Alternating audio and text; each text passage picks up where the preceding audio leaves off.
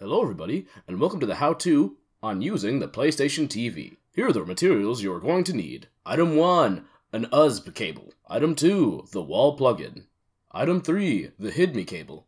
Item 4, controllers. Item 5, a compatible PS Vita game and memory card. Now that we have all the items that we need, let's move on to the tutorial.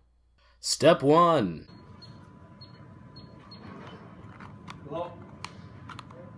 Can you hear me? Yes. Alright.